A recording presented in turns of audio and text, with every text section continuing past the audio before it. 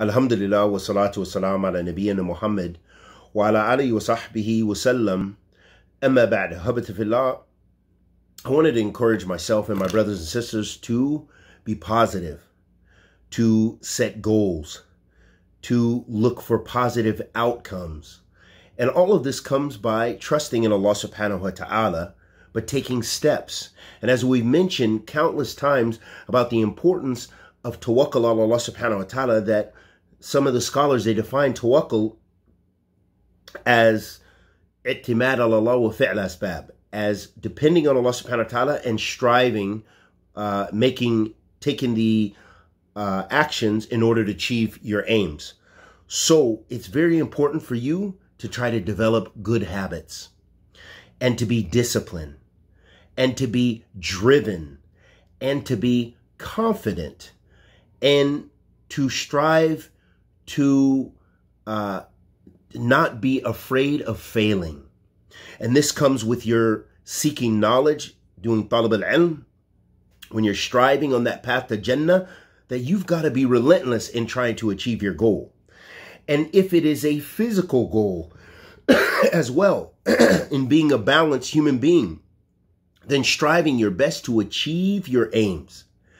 And likewise, if it is a spiritual goal, which we should all have spiritual goals, then it's striving your best to be your best in your worship of Allah subhanahu wa ta'ala. And that means going in accordance with the sunnah of the Prophet alayhi salatu wasalam, that you have ikhlas lillah, and you are striving in accordance with the sunnah of the Messenger of Allah sallallahu alayhi wasallam. And it does not harm you at all to write down these goals, to keep them in your mind, to keep striving to go forward, to be balanced. And for me, I strive to have my own personal goals, that things that I want to achieve and attain. And I'm trying to learn to discipline myself in order to attain those things that I want to get.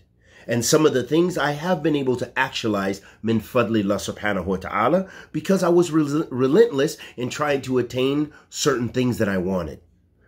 And that came with things as far as my studies, as far as certain achievements, personal achievements. So set goals for yourself. Set things you're always striving for. Striving, coming to worship Allah subhanahu wa ta'ala, that's the ultimate, because that is what we're created for. وَمَا خَلَقْتُ الْجِنَّ وَالْإِنسَ إِلَّا لِيَعْبُدُونَ. I have not created mankind and the jinn except for the purpose of worshiping me.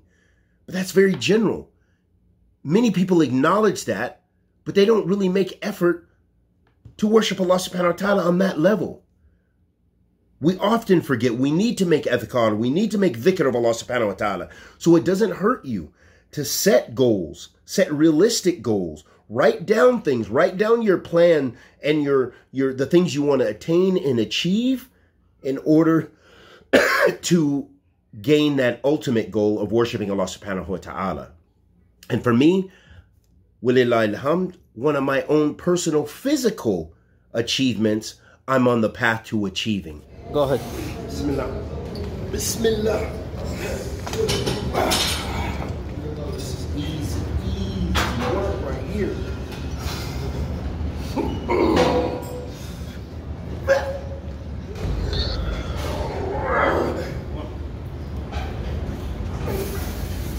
يعطيك العافية.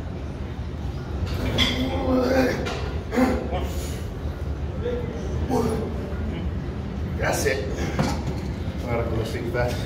So strive to be your best, strive to do your best, and strive to achieve your best. Wa sallallahu wa sallam ala nabiyyina Muhammad wa ala alihi wa sahbihi wa sallam, and don't let anyone take that from you. Assalamu alaikum wa rahmatullahi wa barakatuh.